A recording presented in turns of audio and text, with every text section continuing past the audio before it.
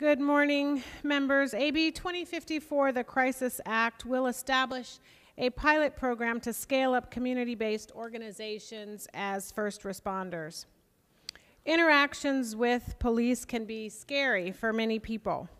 People in domestic violence situations, with immigrant status concerns, with mental illness, with substance abuse, members of the LGBTQ community, people who are Black, and other folks historically traumatized by law enforcement all want resolutions and solutions to the problems causing them distress.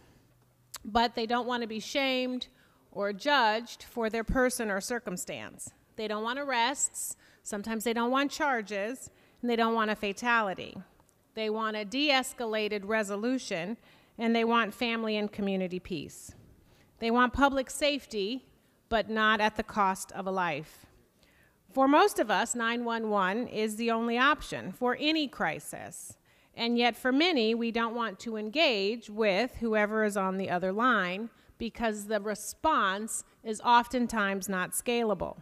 So many communities end up less safe as a result. AB 2054 is a law enforcement health bill, if you think about it. Law enforcement is over-traumatized, undertrained in certain instances, and sometimes unsympathetic to certain calls. Currently, we ask our emergency responders to shift the adrenaline, the tactic, and the force that they use to apprehend an armed robber, for example, to the schizophrenic young male. That is unrealistic and it's unwise and can be fatal when those two people appear to be the same person in the eyes of law enforcement. Tawn Hall, mother of Miles Hall, a 23-year-old Walnut Creek resident who was killed a year ago during a schizoaffective disorder-induced crisis, says that if this bill had existed a year ago, her son would be alive. Of course, this is also a community health bill. In cities across the state, community organizations are responding successfully to emergency situations involving unhoused people, people experiencing a mental health crisis, folks exposed to violence, folks experiencing substance abuse, and people impacted by natural or climate disasters. Yet, despite the positive impact and cost savings of these community-oriented responses to emergencies, our state has done little to support and scale up these efforts.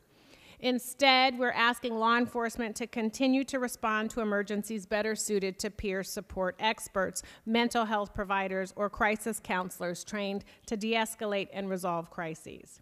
AB 2054 would marshal in an array of community organizations equipped to step in as first responders. These organizations have credibility within their communities and value the life and circumstances of people who require help.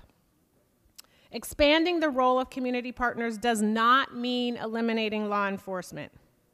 It means you are empowering groups who have demonstrated that they can protect their communities while freeing the police to focus on issues more suited for law enforcement training. AB 2054 received bipartisan support in committee with 0 no votes. The bill is also supported by more than 10,000 nonprofit organizations from a variety of sectors. I respectfully ask for your aye vote, and I would like to open the roll for co-authors.